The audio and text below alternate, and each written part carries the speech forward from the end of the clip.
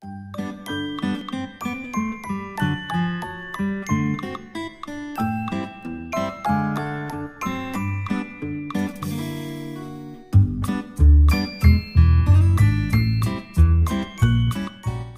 teman-teman, welcome back to my channel. Di sini aku bakalan kasih tahu ke kalian gimana sih caranya kita mengaktifkan fitur Shopeepaylater. Langkah yang paling pertama, kalian bisa klik saya, kemudian kalian scroll ke bawah dan klik Paylater. Ini dia tampilannya, kalian bisa klik aktifkan sekarang. Keuntungannya kita menggunakan Shopeepaylater itu beli sekarang bisa bayarnya nanti, ada program cicilan, ada penambahan limit. Nah, untuk beli sekarang bayar nanti itu kita bisa beli sekarang dan bayarnya di tanggal jatuh tempo bulan depan. Ini aku belum tahu lebih lanjut, belum tahu lebih jelasnya karena aku belum pernah mencoba. Di sini aku bakalan mencoba untuk mengaktifkan Shopeepaylaternya. Oke.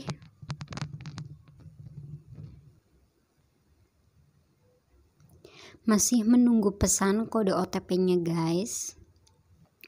Jadi lupa, aku itu pakai nomor telepon di Shopee, bukan pakai nomor aku pribadi tapi pakai nomor saudara. Jadi di sini aku bakalan via kirim SMS aja. Nah, setelah kalian memasukkan kode OTP yang dikirim ke nomor handphone kalian, di sini ada aktivasinya lagi, yaitu unggah foto KTP. Aku bakal ngambil KTP dan mengunggahnya terlebih dahulu ya guys.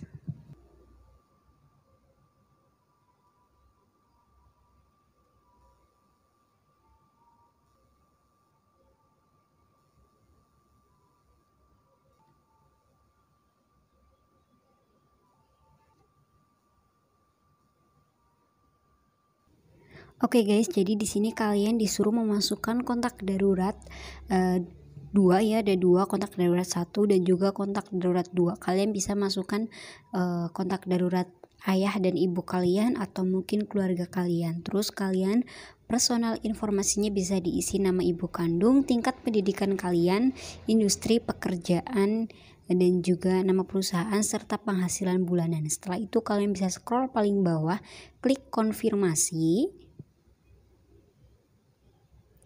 Nah, di sini kita mesti memverifikasi wajah, kira-kira sama nggak gitu sama KTP.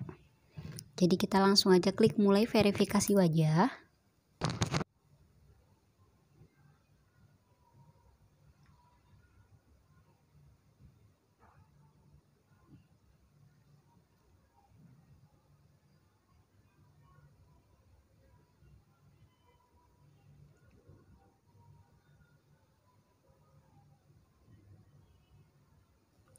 Selamat, kamu telah berhasil mengaktifkan Shopeepaylater dengan 2.100.000 kreditnya. Beli sekarang dengan batas kredit dan bayar di bulan berikutnya.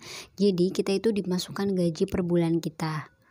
Setelah aku memasukkan gaji aku, ternyata aku cuma mendapat limit 2.100.000. Terus aku langsung klik oke. Pilih tanggal jatuh tempo. Kamu ingatkan tanggal jatuh tempo saya setiap bulan pada tanggal barusan aku pilih tanggal 11 ya guys. Jika sudah Shopeepaylater kalian diaktifkan, kalian bisa masuk ke bagian kalian bisa kembali ke bagian beranda ini ya guys. Terus klik cashback dan voucher. Terus kalian jangan lupa klaim gratis ongkir ekstra, cashback 100% sampai dengan 15.000 untuk pengguna baru Shopeepaylater. Klik klaim, oke, berhasil diklaim. Lantas bagaimana sih caranya jika kita ingin membeli sebuah produk dengan pembayaran Shopeepaylater? Di sini aku akan mencoba menggunakan Shopeepaylater aku untuk membeli sebuah sweater ini. Jangan lupa masukkan voucher. Tapi produknya tidak memenuhi syarat guys. Kita coba apakah toko ini bisa. Jadi karena voucher gratis ongkir aku habis, aku harus klaim lagi guys. Voucher gratis ongkir nggak bisa dipakai, jadi aku bakal pilih metode pembayarannya Shopeepaylater. Di sini kalian bisa memilih cicilan 2 kali per bulan 6 kali atau bahkan 3 kali. Di sini aku bakalan beli sekarang, bayar nanti. Jadi aku mau sekalian sebelum jatuh tempo aku akan membayar. Guys, entah kenapa Shopeepaylaternya error. Shopeepaylater sistem saat ini sedang dalam perbaikan. Silahkan pilih metode pembayaran yang lain. Oke, berarti intinya ya, kalian kalau mau beli barang menggunakan Shopeepaylater, kalian check out aja produknya, kemudian memilih metode pembayaran dengan Shopeepaylater. Habis itu kalian bisa klik buat pesanan.